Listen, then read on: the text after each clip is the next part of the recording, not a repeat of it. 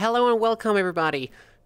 I'm Maple and today we're gonna get into a crash course on how to feminize your voice 101. Voice training. Trick number 1. Tips number 1. You want to raise your pitch. Your pitch is when you go from down there to up there.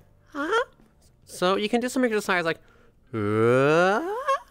and try not to break. I kind of break at the end of there. Try not to break because you're going to get into your falsetto, and you don't want to get into your falsetto. You're going to get a very whispery voice, very like with a lot of air, and that's not what we want. It's not going to sound natural. Tip number 2. When you train your voice and you want to get a more feminine voice, a major part is coming from the resonance from your voice. So if you want to get there super quickly, here's what I recommend to you. For instance, what is resonance? When you start doing something like, you know, when you're cold and you're trying to warm yourself up, you're doing something like, because you're trying to warm up. Well, this is kind of a bit like of your resonance, and what you want to do is raise your resonance, because the voice, then like your sound is coming from down there. So if you put your finger down there, you're going to feel all the vibration coming there, and you want to raise it. So what one is doing something like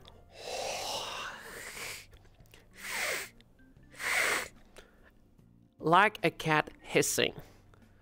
It's gonna sound weird at first, yes, but like a cat hissing, you're gonna find it up there. You're gonna find your voice getting more feminine. Tip number 3. Depending if you want a more nasally sound or not, sometimes it's easier to feminize your voice if you're focusing on a certain point. That point is right between your eyes, right there. All the way just between your eyes, on the top of your nose. If you can hit right there, your will sound more feminine, though it's very subtle, and you can easily fall into a trap of sound like very, very, very nasally, but too much. So you gotta be very subtle about it. Tip number 4.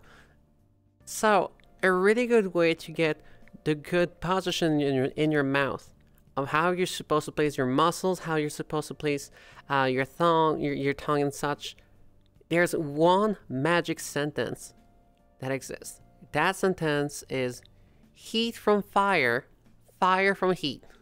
By doing that, you're going to sound much more feminine. You will recognize where the vowels, the consonants are in your mouth. You will recognize how to place your muscles.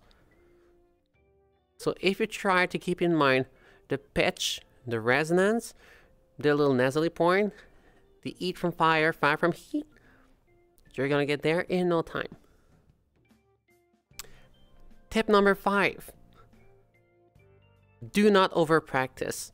We practice for one good example to be able to feminize your voice, yes, but sometimes when we over practice, we can hurt our throat. It might get sore, it might not get like super pleasant to practice our voice. Just keep it casual once in a while, because if you over exercise, sometimes we forget why we're doing it. The point is to practice. You want to get to a certain goal, and over practicing, overdoing it, you're losing interest. It's getting harder in your throat, and you're not seeing a lot of result.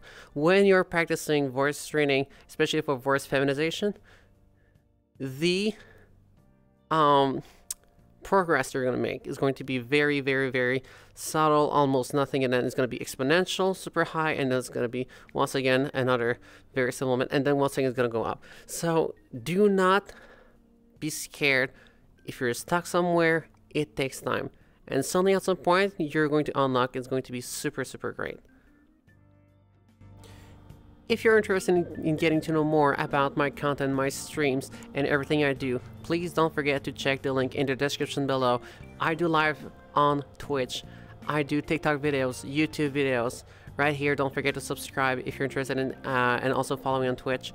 And yeah, trans rights on human rights. You guys are awesome, and see you in the next video.